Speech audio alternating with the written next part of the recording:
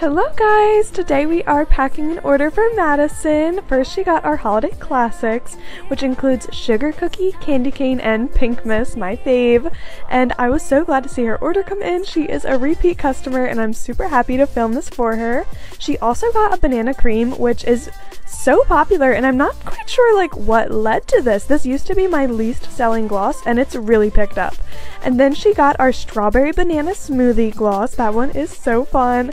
And she got a popsicle in lemonade flavor. I think that is the most underrated pop flavor because I love my citrus flavors, and that one is not everyone's fave and it's kinda mine.